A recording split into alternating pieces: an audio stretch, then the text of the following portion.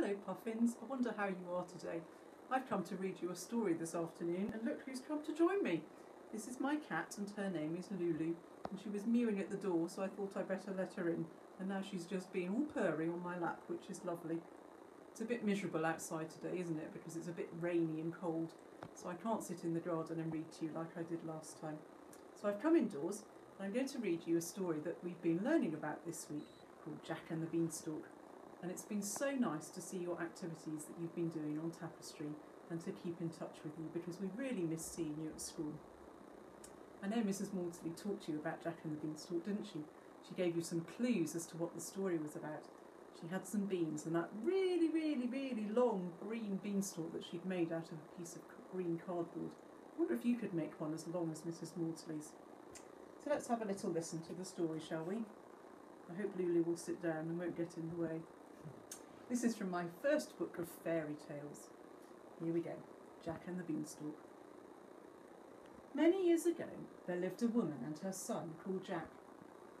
She gave him everything he asked for, until one day there was nothing left. All they had of any value was their old cow, so the woman sent Jack to sell her. He hadn't got far when he met a man. "Where are you going with that cow?" he asked. "To the market," said Jack. "No need," said the man. "I'll give you these beans for her." Jack was such a foolish boy that he agreed. 1, 2, 3, 4, 5 beans, the stranger counted out, and Jack ran home to tell his mother. But his mother was not pleased at all. "What am I going to do with you?" she said, and she threw Jack's beans out of the window. But the next morning there was a marvellous beanstalk, as strong as an oak tree, growing right up to the sky. Without a thought, Jack climbed up it and found himself in another country. Now you know what's at the top of the beanstalk, don't you? He found a giant's castle and persuaded the giant's wife to feed him.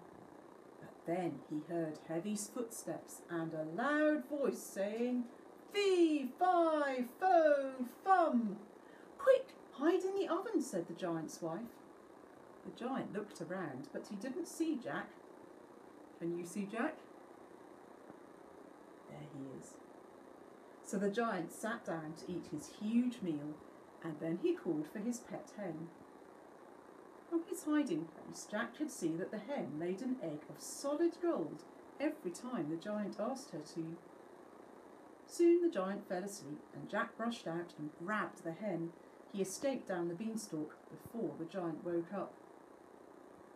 Jack's mother was very pleased to see him, and they lived well by selling the golden eggs. But the beanstalk was still there, and so one day, without telling his mother, Jack climbed the huge beanstalk again. Everything happened as before. The giant roared, "Fee, fi, fo, fum!"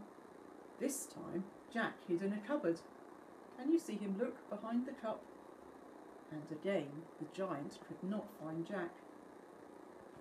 After dinner the giant got out his money bags and counted his coins, but soon he was asleep and snoring.